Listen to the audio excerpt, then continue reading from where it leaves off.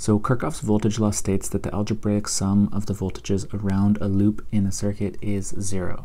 So if we draw on a circuit here with some generic elements, and we give them some names, so let's say we have V1, V2, and V3, and then we also just kind of assign polarities. Polarities will be important when we're doing this. Basically, as you go around the loop, it will determine whether we add or subtract for our net balance of voltages. So the convention is to go clockwise around a loop, but it doesn't really matter as long as you're consistent.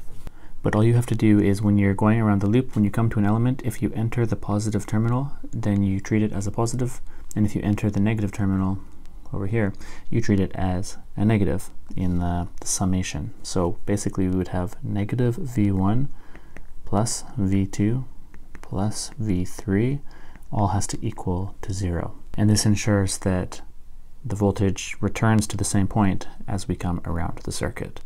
Now this works if you have multiple branches as well. Let's draw on another branch.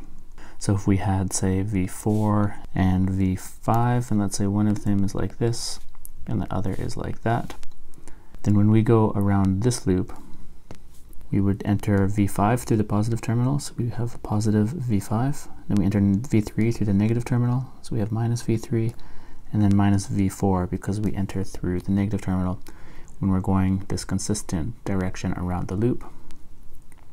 And that all has to be equal to 0. So this is going to be a very useful tool for us when we basically get further into analyzing circuits. It's just one of the many things that we have available to us to help solve for unknowns.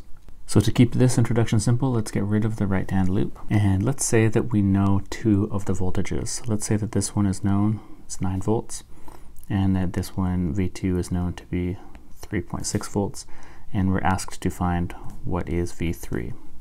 Well, we can plug those right into our expression. So we have negative 9 volts plus 3.6 volts plus V3 is equal to 0. And we can just rearrange that to get V3 is equal to 5.4 volts. Now let's say instead of generic elements that V1 is a voltage source and that V2 is a resistor, and same with V3. And if we knew that the current, let's say, was, let's say 1.8 amps, then if you wanted, you could find the individual resistances of each resistor using Ohm's law. So we have V equals IR. We can rearrange that to have R equals V over I.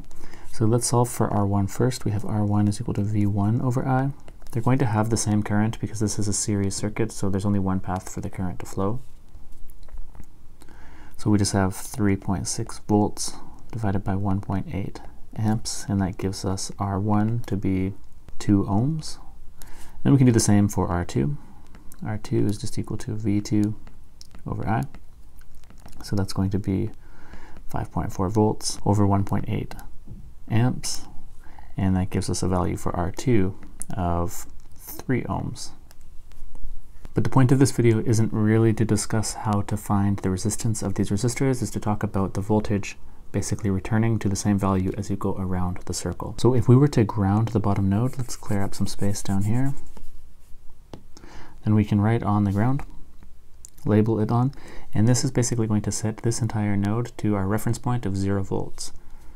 So let's actually identify all of the nodes that we have. We're going to have this node that's grounded, which is everything until we hit the other elements. We're going to have a node up here, and then we're going to have one other node over here. So because the blue node is grounded, we're declaring that one to be our reference of 0 volts. Then when we go around, starting at this point, anywhere on the node really, when we go around, when we cross the battery, it's going to jump up 9 volts because basically that's what batteries do. The negative terminal is 9 volts less than the positive terminal. So this whole red node is going to be 9 volts. So we can label that on. And then coming onto this resistor, we drop by 3.6 volts. So 9 minus 3.6 gives us a value of 5.4. So this whole node has a voltage of 5.4 volts.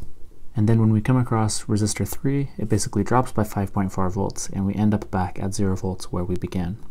And that's the point of Kirchhoff's voltage law. You know, if we came back and we ended up with something that's not 0, then this wouldn't make any sense because this can't be 2 different voltages at the same time. So you have to come around the whole circle and return back to the value that you started with, and that's basically the same as saying that the algebraic sum of the voltages around the loop is 0.